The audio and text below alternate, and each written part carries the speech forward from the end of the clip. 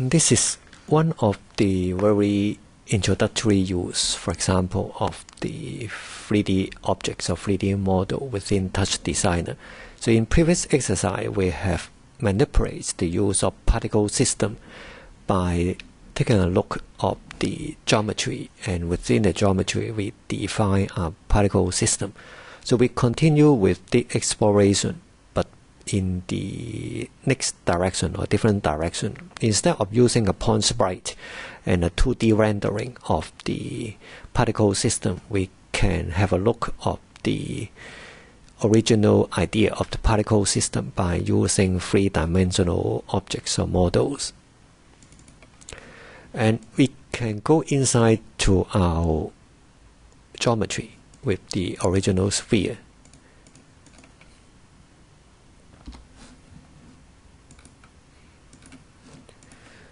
So with the same way, you can add the sorting of the point we would like to emit the particles. And by using the random, it will create the random effect. So in our case, we would like to use, for example, 3D particles within the particle system. So in that case, we do not need to put in the point in order to specify the point sprite size. So instead, we can go directly to the particle system. So over here, we can turn on the particles and then have a look at the effect.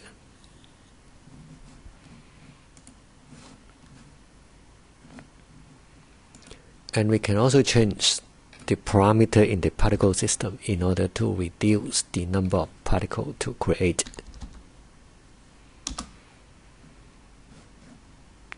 Or we can further reduce it.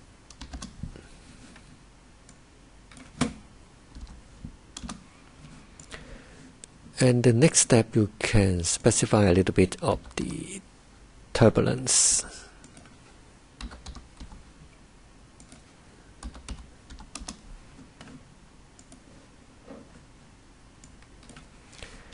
And reset it.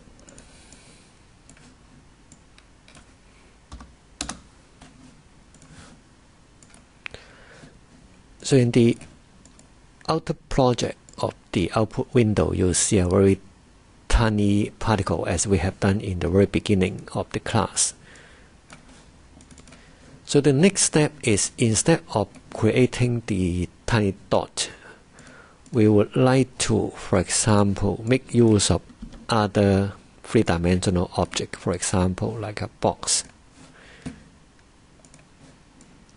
And we can, for example, change the size of the box into a rectangular shape.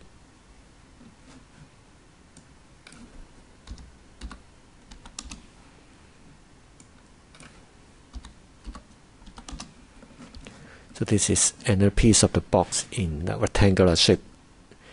And in order to combine the two of them, the box and order the particle system, we make use of the copy objects in the surface operator.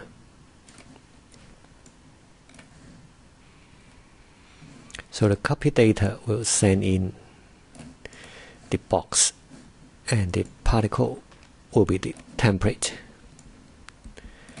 And the next step is what we have done before, is we can try to play around with the use of force.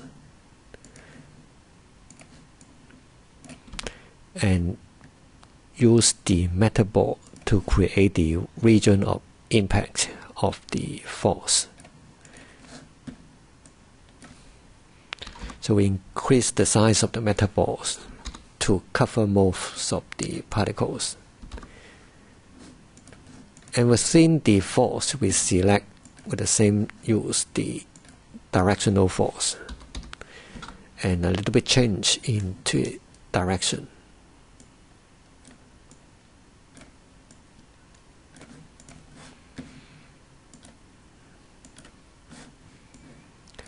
And we can turn on the animation to have a look. So instead of just tiny dot, the result will be here. That is the box will form the particles, and you can see the particle coming out along here. And we can turn on the display and render thread, and then move outside the project to have a look.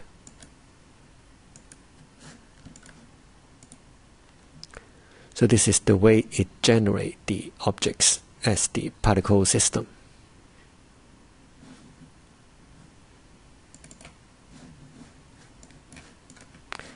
So we can actually do a reset to have a look of the new appearance.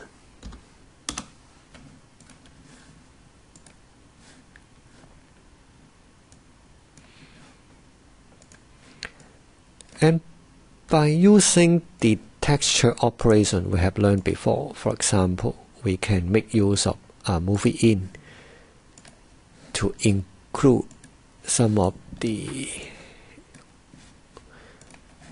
image from your hard disk, and then use it as an texture for the material. For the three-dimensional object, usually in the material we use the font for this one to control the texture mapping. And in order to use this one, you select the geometry in the display tab and you drag the material over here. So you can see essentially a dotted line connecting the two of them. And within the material over here, you can drag your movie into the color map, and you can also select the brighter image to select the white color. And you also see the dotted line over here. And this is the effect of creating the particles not by using the dot but by using other objects like this one. You can create the effect like this. And of course you can manipulate the force over here, because in the very beginning we set up the force but we have not connected it directly to the particle system. And once you connect, you effect the force into some sort of moving.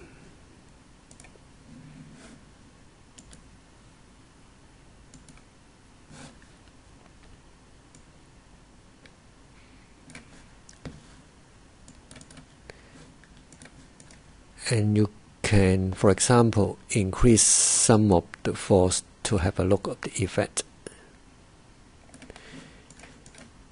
And you can isolate by resetting the old one.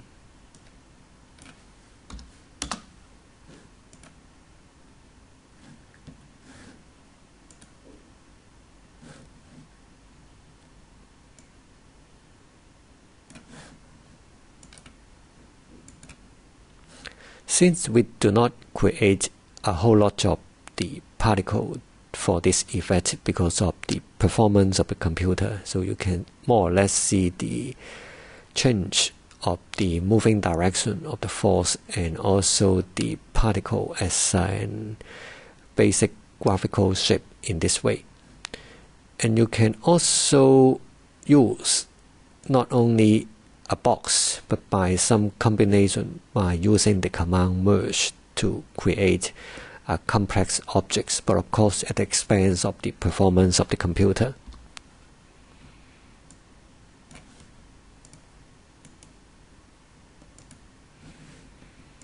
So this is the overall result of your creation. And of course you can also use the feedback and other 2D manipulation after you have done the 3D part. So it's up to you whether you would like to enhance by putting more 2D effects over here.